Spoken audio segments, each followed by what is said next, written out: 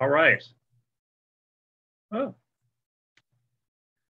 Welcome back to Codex. Our speaker today is Lutz Warnke, who is an associate professor of mathematics at UC San Diego.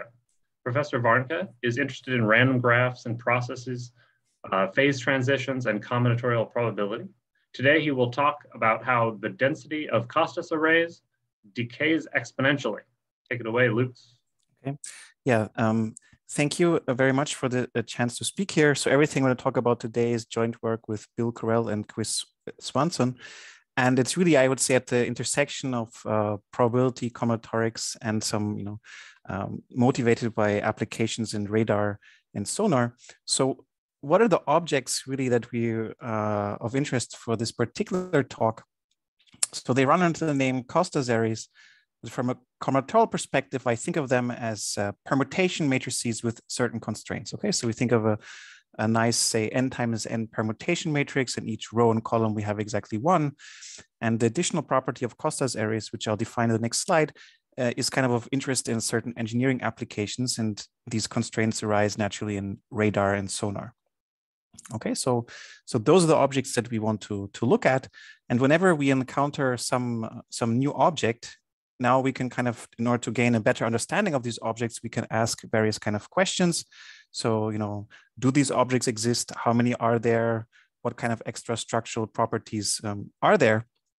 And for this particular talk, kind of the motivating question is, sort of a numerative one, how many are there?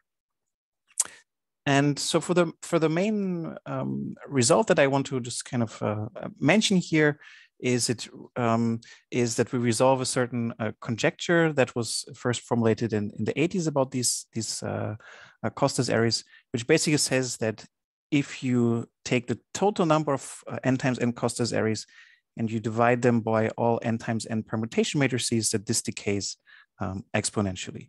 Okay, so in other words, another way to think about it is these Costas arrays, they're all permutation matrices with these extra constraints. And what this result here is telling you is that these constraints are pretty strong in the sense that the fraction of permutation matrices that are Costas arrays is actually very, very small. And so that's one way to look at this results, to say, okay, we're really looking here at some counting question.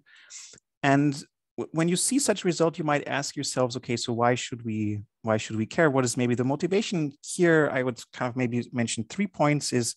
One is that this, of course, translates into a natural enumeration result, which tells you, an upper bound of how many objects there are.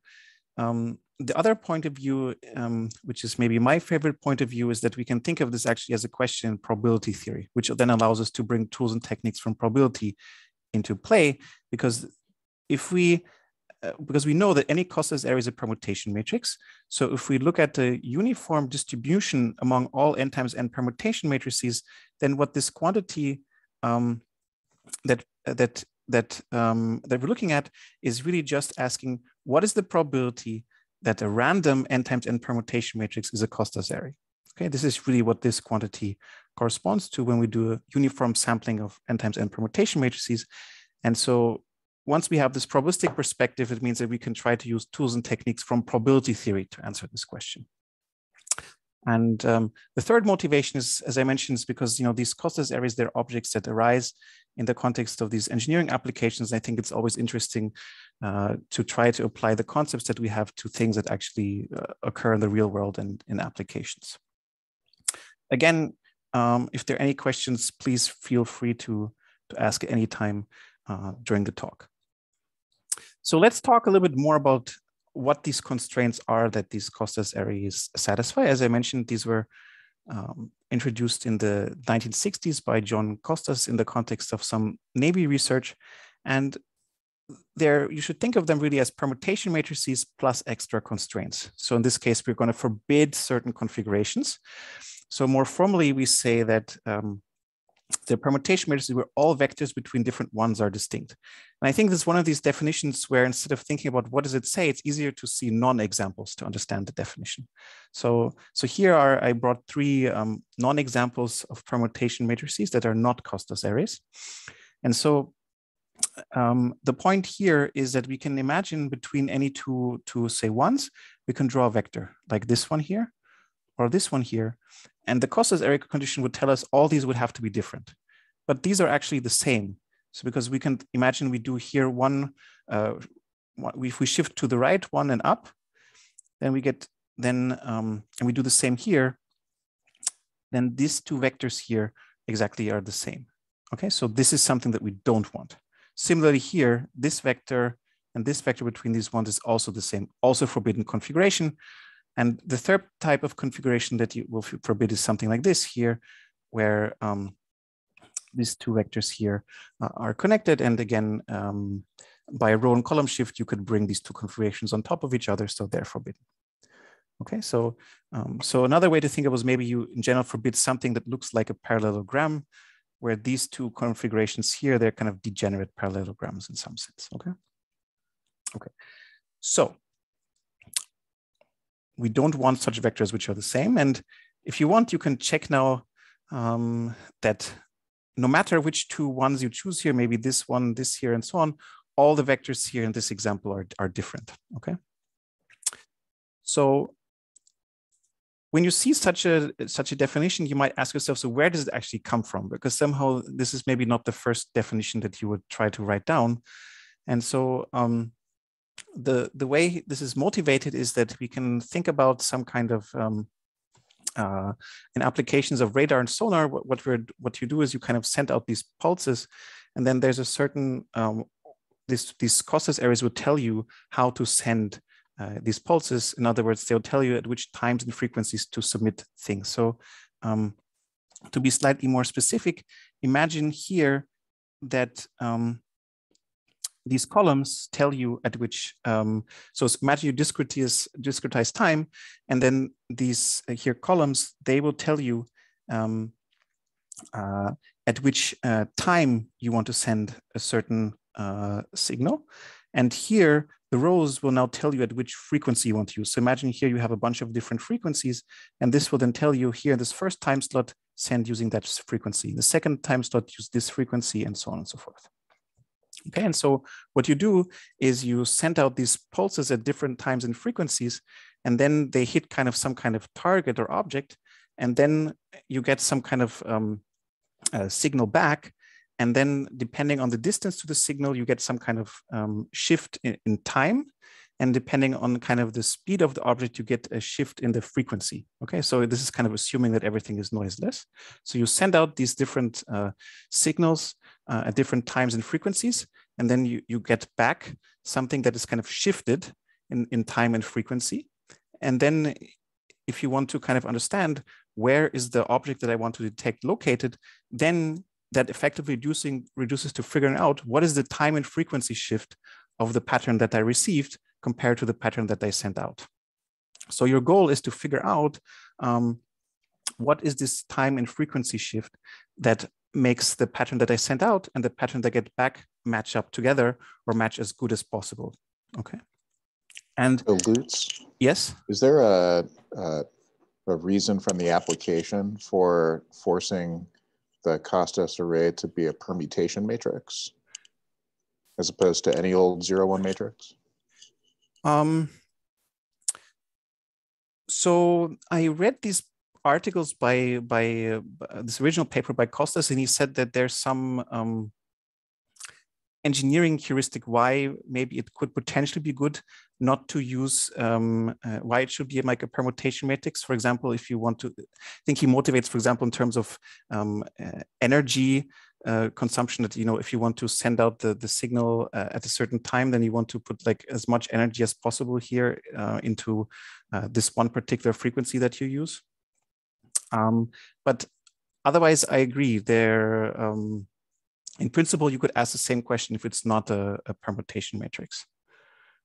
But somehow there was some sort of engineering reasons why maybe it's a good idea to use here a permutation matrix. But let me maybe tell you, so far we've said, okay, I told you that, okay, use it to send out these frequencies, then you kind of look back, what is the best way to match up these patterns? And so why is this Costas array property now good for this kind of way of figuring out where your object is? Well, the first thing is that whenever you do a shift of rows and columns, you can always match up two ones, right? If I take this pattern and I shift it a little bit down and to the right, then I can always make two ones match up. Okay, I can always make two ones match up. So it's always possible that via some shifting of rows and columns, you can match up one particular one.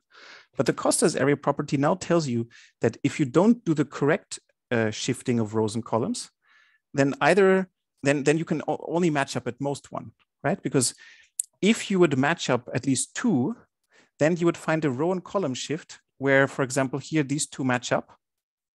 That's exactly forbidden by a Costas array. So in other words, another way to say it, this Costas array has a special property that either you match up everything or you match up at most one of the ones. So it's like this super big gap between the correct pattern and everything else. There's a huge gap in the number of ones that you match up when you try to figure out what is the correct row and column shift.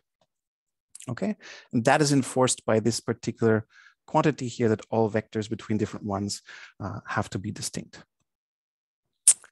Okay, so that's what I wanted to say a little bit about where it comes from. And for the remainder of the talk, I wanted to talk a little bit more about what is this number of Costas arrays, what is known, and what can we say about it. Otherwise, I think this will be a good time to ask questions.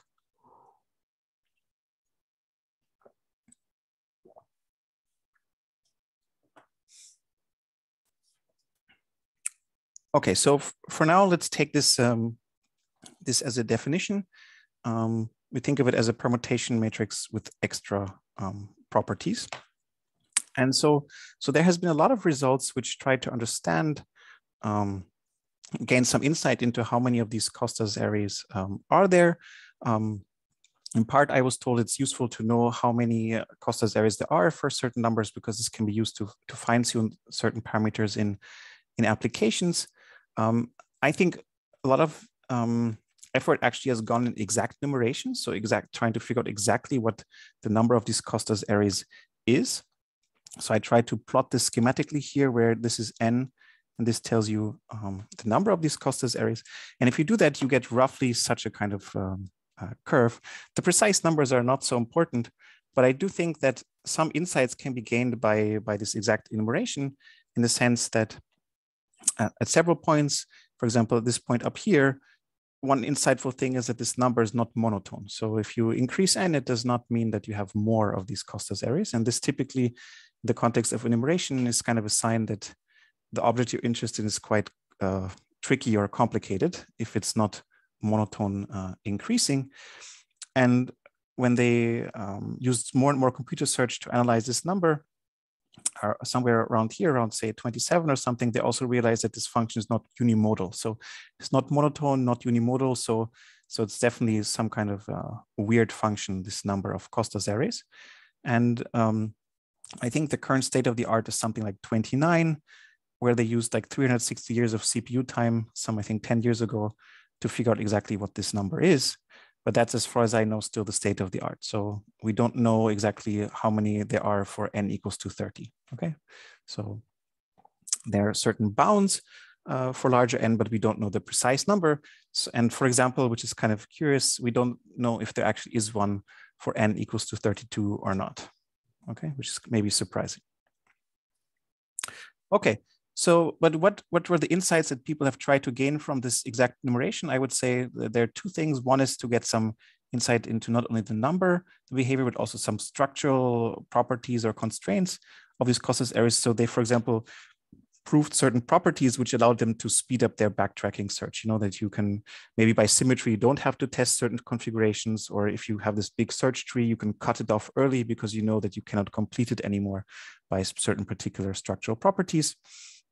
And also people then seeing these numbers, they actually conjectured in the 80s already that, you know, this number should become very, very small. In particular, this ratio here should decay exponentially. that's what they interpolated based on these small numbers, which I find quite amazing, but that's what the prediction was. So that's what I wanted to say about exact enumeration. And the next thing I wanted to mention is asymptotic enumeration. So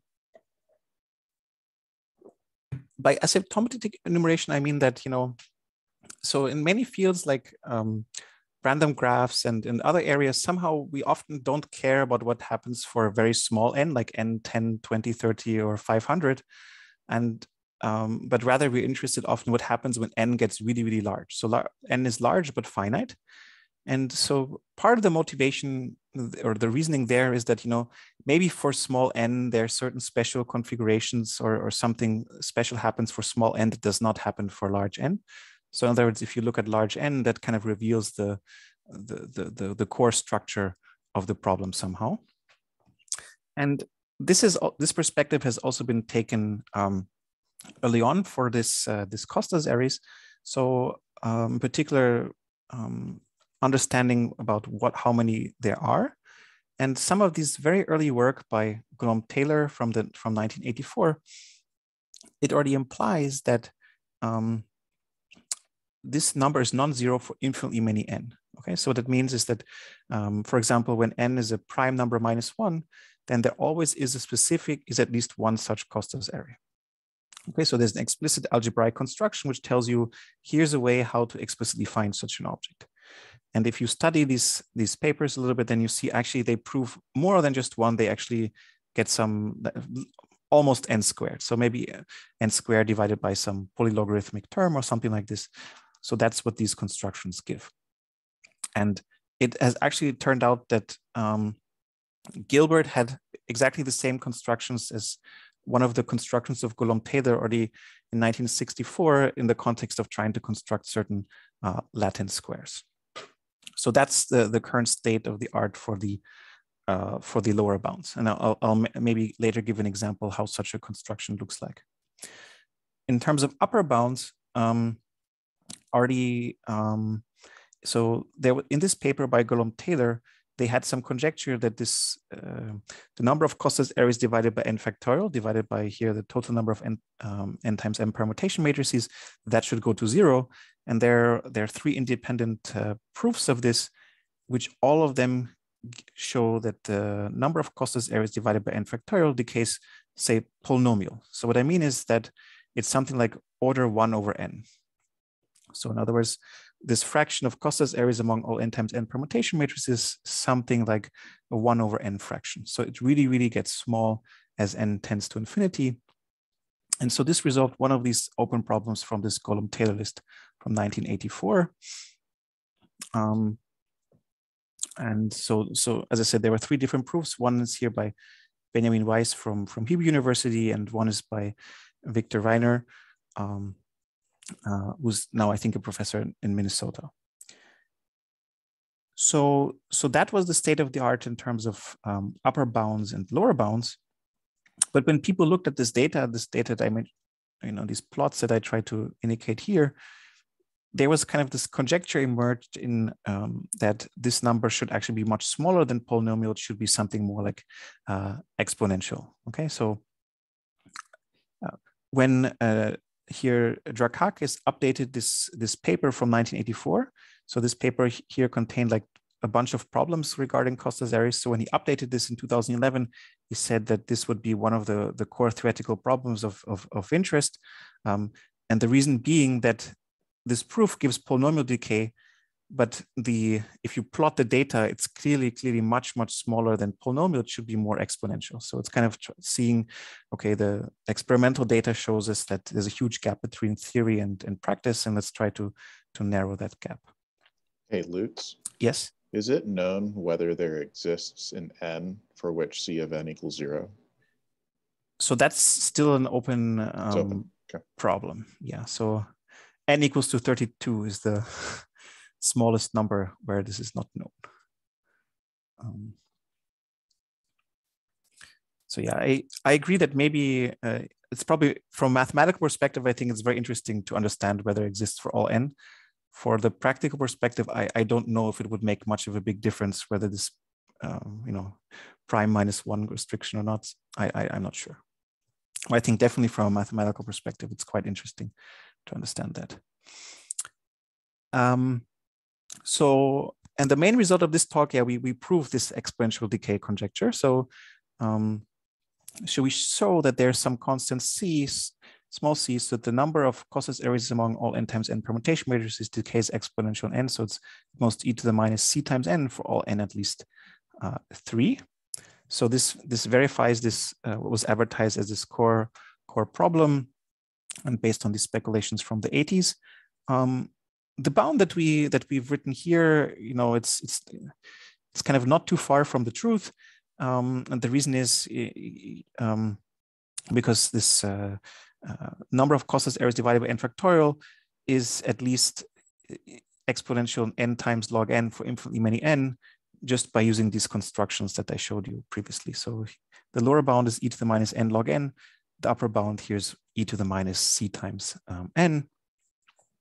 And in some, still unpublished work, we can get closer to this bound, I should say that. So the real truth here is really more exponential n times log n, not linear in n, but that's a separate story. Furthermore, you might ask, okay, what about this n at least 3? Well, that's just for technical reasons, because this because all n times n permutation matrices are Costas areas for n equals to 1 and 2. You can check that. So this is also not an assumption. Okay, so that's the result I want to tell you a little bit more about. And the way we prove it, and this I find quite nice, is that we use some ideas which originally come from random graph theory, and now we apply it to this Costas area problem. Okay, and I want to tell you a little bit about what's going on there, but I think it's quite nice that we use some ideas that we developed in random graph theory now to look at to study these Costas areas. So I think I'm going a little bit faster than I originally intended. So this is again a good time to ask questions.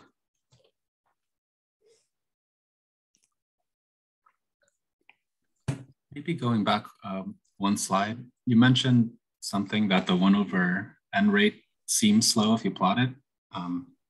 How can you plot it if it only goes up to n equals 31? So this is one of these. Because this is just more intuitive. I agree.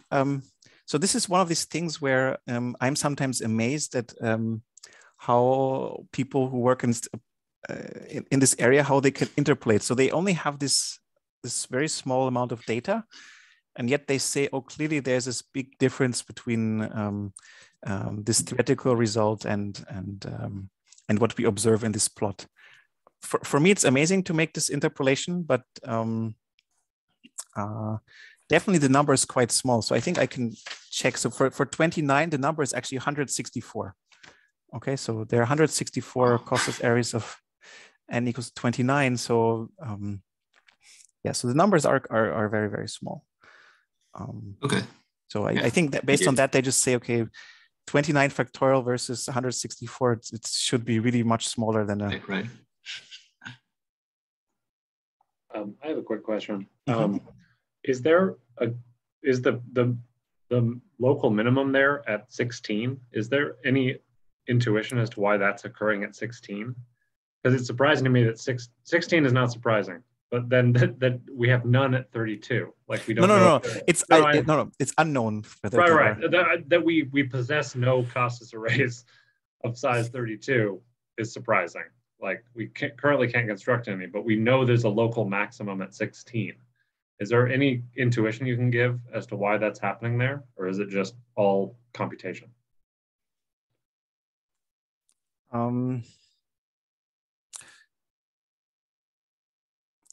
I cannot give a good reason why here at 16 this maximum occurs. What I do know is that people have plotted at some point these numbers, and they have actually matched them. Let me quickly check. I think, did they match it? So I think when the curve was like this, people have matched it to to a certain function. So they, based on the assumption that certain things are approximately independent, they came up with, oh, the number of Costas errors should be roughly this. And then they did some kind of parameter matching.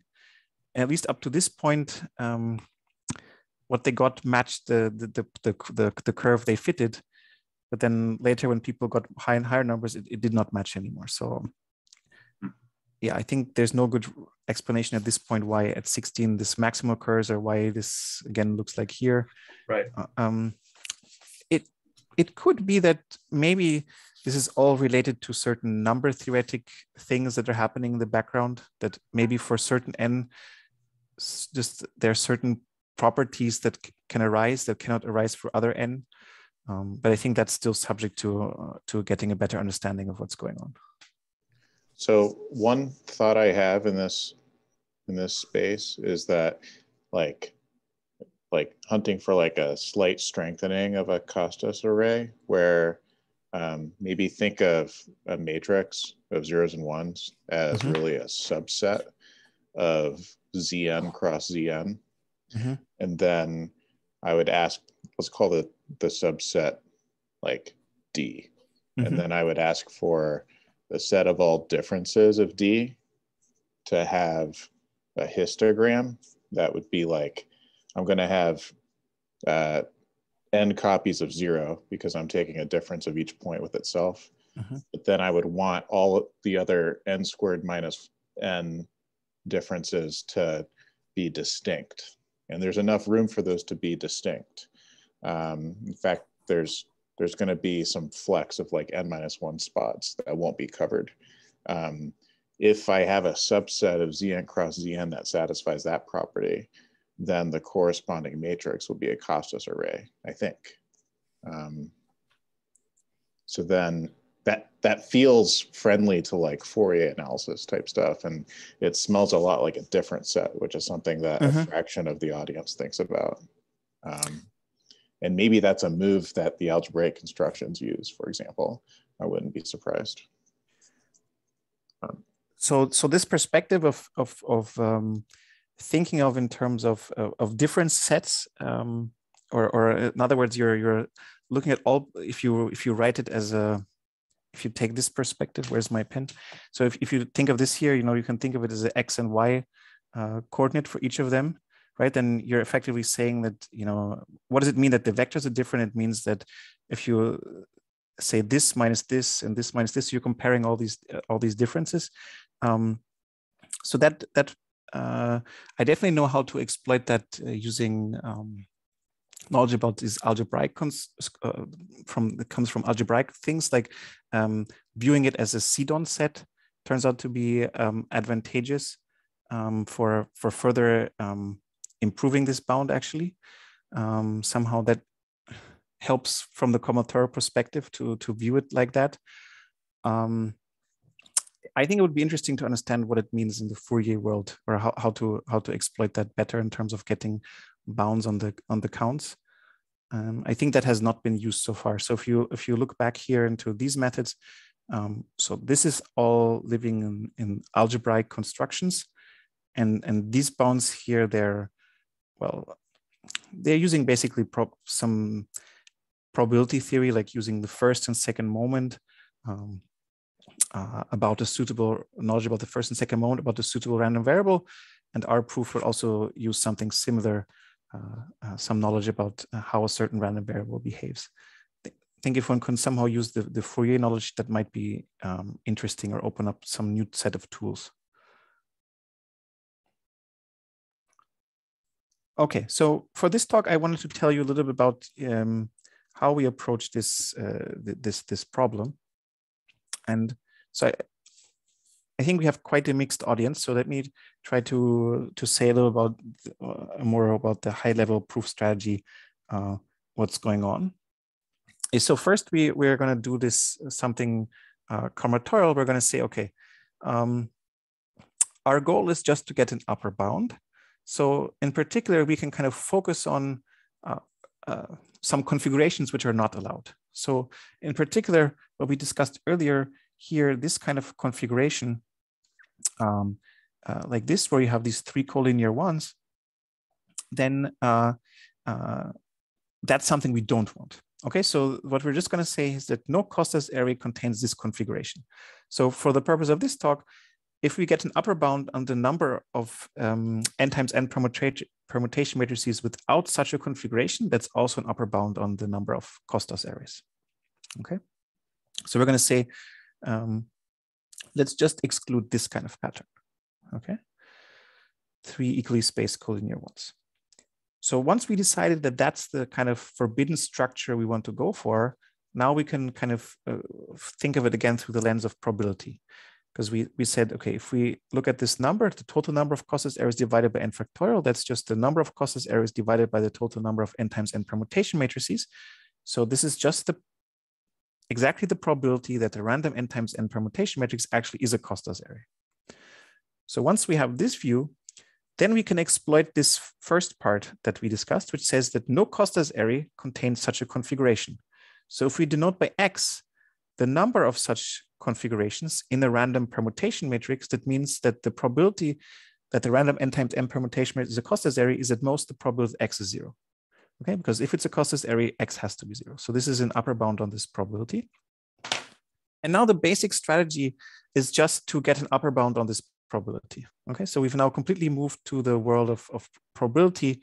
We just want an upper bound on this probability. And that's still a similar approach that was used in these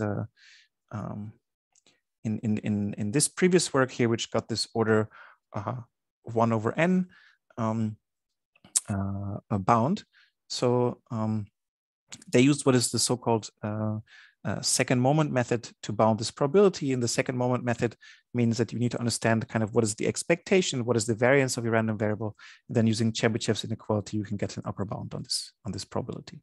Okay, but using just some small moments, you will not get this exponential type error probability.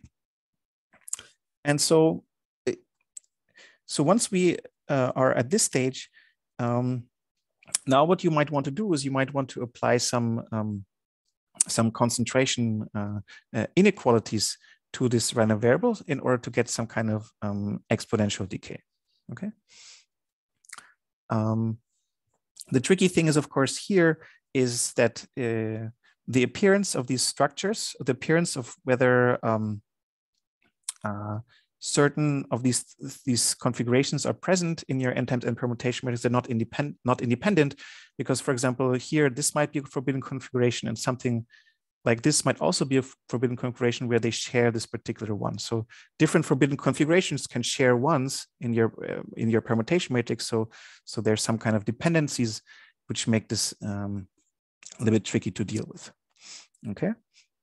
And so the trick that we're using here, and which I kind of maybe want to share, because maybe this is also used in other contexts, is that we're instead of looking at the random variable x, which counts the number of these configurations, we're going to look at a different random variable, which is better behaved with respect to these concentration inequalities.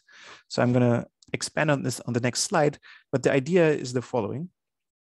X counts the total number of such configurations. So if you look here into this example matrix I have at the bottom, then there's these 3 ones and these 3 ones. They would both be counted by our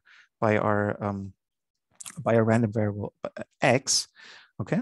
So in particular, you immediately see that these configurations, of course, they share 2 ones. Okay. And so for the purpose of establishing concentration, it turns out that x is maybe not the best random variable to look at, but some variant of x. And so the idea is the following, that you want to find a large subcollection of these forbidden configurations which don't share ones. Okay, so you want to find among all collections of these forbidden configurations, what is the largest subcollection where all of them are pairwise disjoint, in the sense where all of them do not share a 1. Okay, so for example here, once you count this configuration here, you're not allowed to reuse these ones for any other objects you're counting. So in other words, with respect to placing disjoint copies of your forbidden configurations, you only have space for putting down 1. So either this one or this one. You cannot count both. Okay, so somehow the idea is we want to count disjoint such forbidden configurations where no two of them intersect. And from the probability perspective, somehow, if they don't intersect or overlap, there's some intuition that that's something good, because things that are disjoint, that depend on disjoint ones, we think of them that they're behave more like independent objects. Okay. So let me just expand on that again. So we started off by asking, okay, what's the probability that the number of these forbidden configurations is 0? And then instead of bounding that quantity, we bound a different quantity, namely the maximum size of a collection of these 3 1 configurations that are disjoint. Okay, and so particular, if there are no configurations at all, then the number of disjoint configurations is also 0.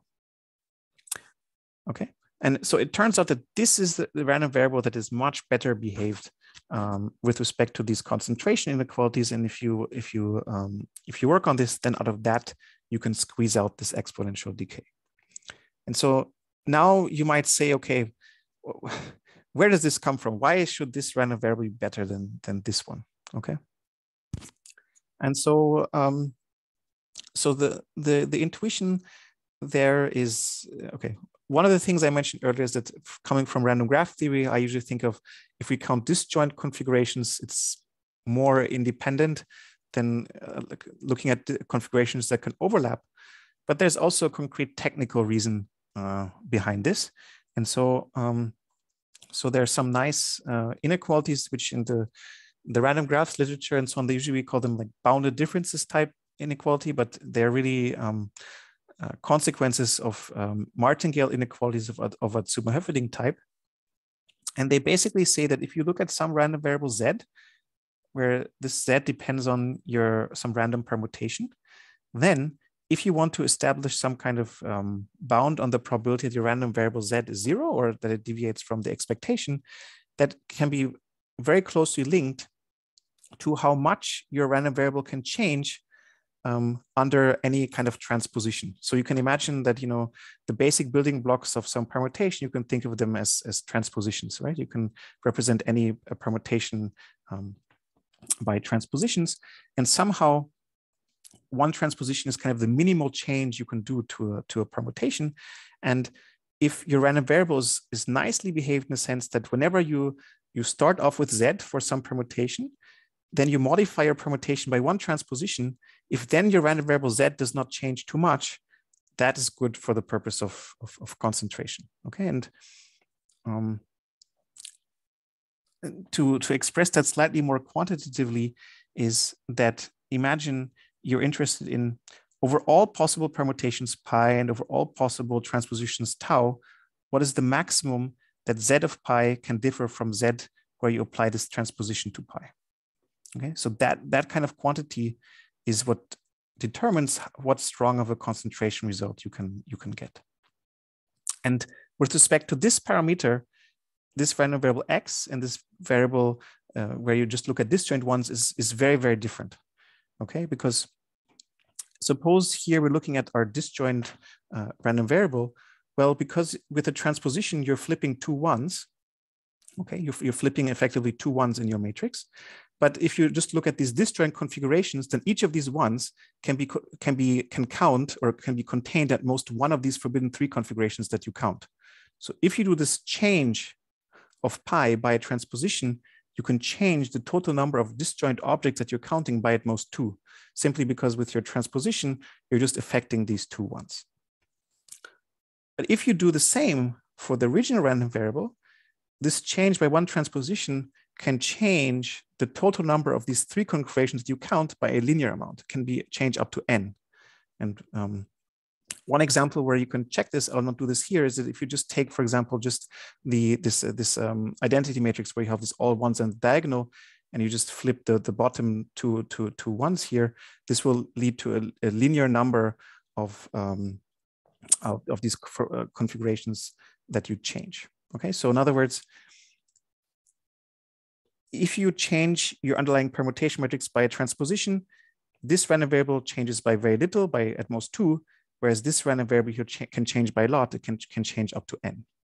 And that's one of the key reasons why this random variable is much better behaved than this one with respect to concentration inequalities. Of course, there's a price to pay for this, and I'll not go into detail here in this talk, is that calculating things about this random variable is much harder. So for example, understanding what is the expected number of disjoint objects, that's much harder to calculate than the number of objects, expected number of objects itself. But it turns out for this particular application, one can do that using some tricks that were developed in the context of probabilistic combinatorics. So one can actually calculate these things, or at least approximate them sufficiently to make the proof work. So this was kind of the high-level glimpse that I wanted to give here about how this proof works. Is again, we first focus on Costas areas does not contain such a forbidden configuration. Then we reinterpret the quantity that we're interested in terms of probability theory, so that we have to bound what's the probability that a random permutation matrix contains no such configurations. Then for the purpose of the proof, one trick is, instead of looking at the number of these objects, we look at some variant, which counts the maximum number of disjoint objects of this type.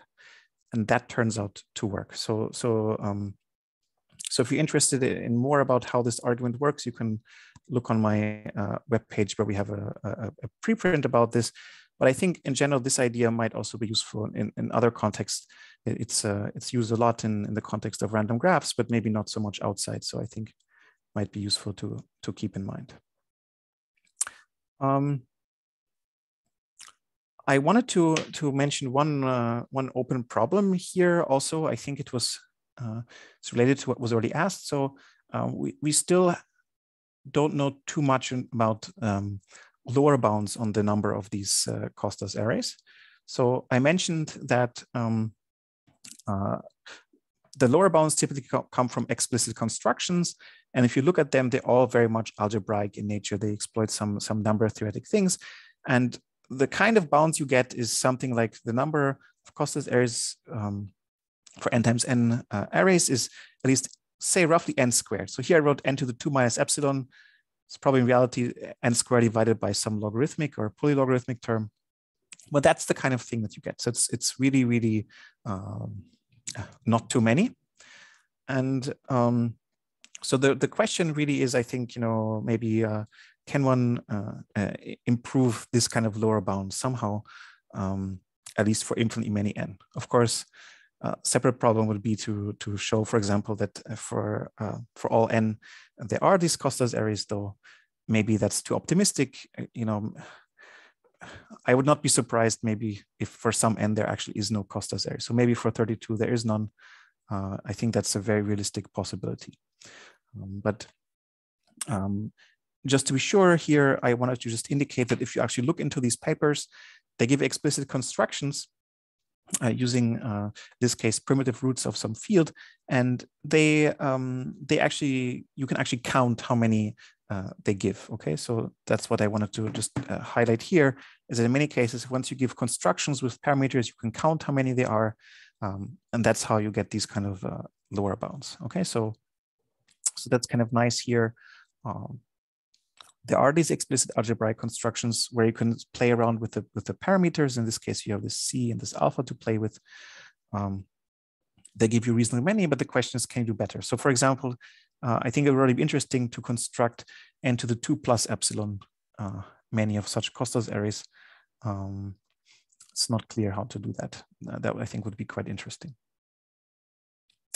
Okay, so let me just wrap up. So we were looking at this n times n Costas arrays, which I here try to say, okay, they have a certain motivation from these radar and sonar applications, but we can really think of them as permutation matrices with constraints, and the constraints are that we forbid certain subconfigurations. Okay, so permutation matrices without certain subconfigurations. Then we showed that the fraction of these n times n Costas arrays among n factorial that decays exponentially.